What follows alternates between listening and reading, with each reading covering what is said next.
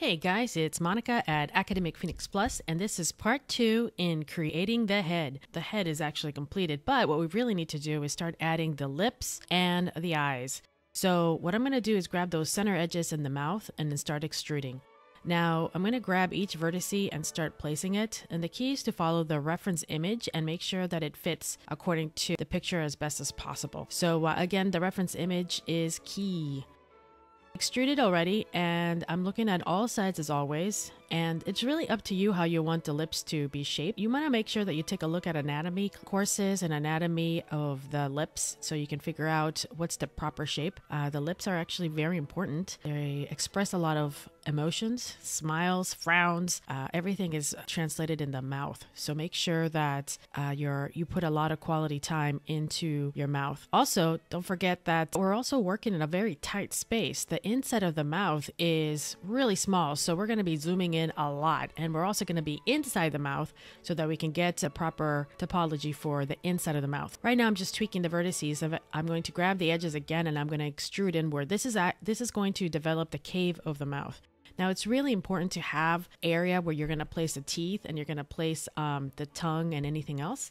I call this area the sock, and you will see why I call it that in a second. But right now we're inside the mesh and we're going to go inside the head, and I'm going to try to start developing the inside of the mouth. So again, I extruded.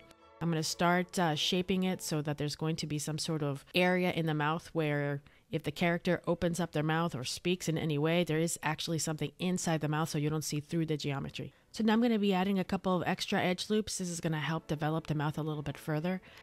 Here you're going to see me go back and forth in the smooth preview and the low poly preview, and that's just to see how the mesh is flowing. Eventually, if I want to, or if it's necessary, I'll go ahead and smooth the character. But right now I'm just working very low poly, and a smooth preview gives me an idea of what it's going to look like. So right now I'm trying to define the shape even more. As you can see, I like the tightness of the lip. I'm trying to overlap the vertices as close as possible so it creates that nice little crisp line around the lips. All right, I'm going to notice that I have no nostrils. Now you could texture that part if no one's going to notice, but I'm going to go ahead and select those bottom faces and extrude inward so Calico has nostrils. I'm going to shape the nose a little bit more, so I'm going to go ahead and bring some vertices down at the front of the nose so that she has a cuter nose. So again, you're going to see me toggle a lot just to make sure if everything's moving smoothly. All right, now it's time for the eye. I'm extruding. This time I grab the edges of the inside of the eye and I'm extruding outward so I can develop the eyelid. And then I'm extruding inward so I can create a cavity. Again, there should be some sort of placement inside the eye so that we can work on it. I took some edges from the top and I'm now shaping the eyelid itself. And this is a pretty tight area. You want to make sure that there's enough space for all of your geometry and also to be able to shape it. I'm going to be pushing things in and also bringing some edges up and around just to make sure that it makes sense to the character. Now this takes a little bit of practice, so please be patient with yourself. Sometimes it can get a little frustrating to do the eyes. They're a little bit more complicated than expected, so just be patient with yourself, and the more you practice, the better you're going to get. As always, you're going to notice that I always see something that I need to fix, so I'm going to tweak the geometry, and I'm going to continue doing that every single time I work with the character. So something that I should have done earlier is place an eyeball in the scene. I should have created a sphere.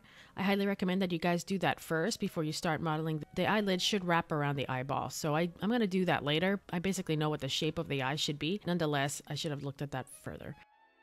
I made the geometry transparent so that I can see through it, and you can notice that my character's eyes are tiny, so compared to the reference image. So I'm going to go ahead and fix that. That is an easy thing to fix. That's what I love about 3D. It's very easy to fix these things. You just have to move some vertices around. So I'm grabbing some edges, I'm expanding them and making them bigger so that the character has those beautiful large eyes. So I always recommend that you take a look at an anatomy reference. The face is pretty complicated with all its muscles and bone structures and how everything combines together, and then there's skin on top. I highly recommend that you always take a look at reference and at anatomy and see how everything fits together in this amazing structure called our faces. It's so full of expression. It just tells us so much about the person. It tells us so much about what they're thinking. It's really important to dedicate a lot of time to the geometry, to the anatomy, and to everything. So make sure that you take the time and make beautiful work. Beautiful, accurate work.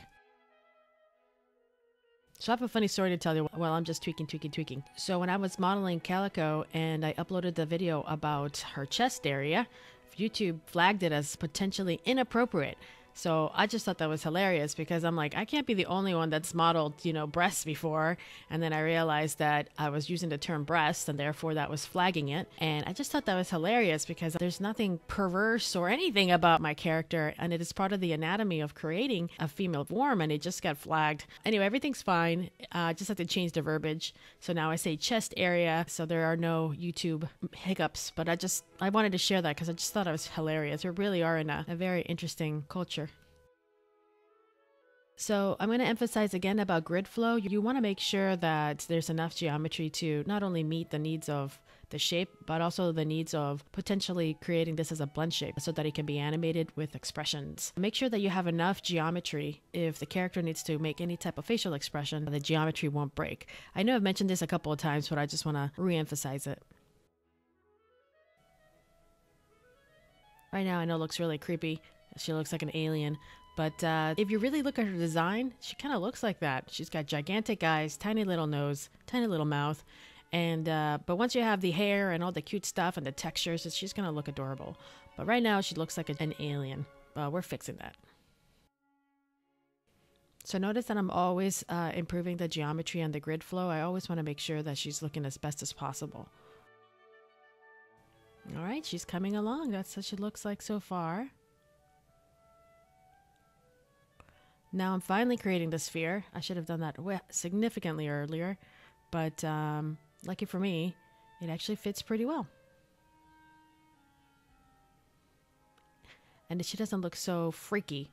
Once you add the eyes, it looks so much better. So she's looking like her reference image, so that's encouraging.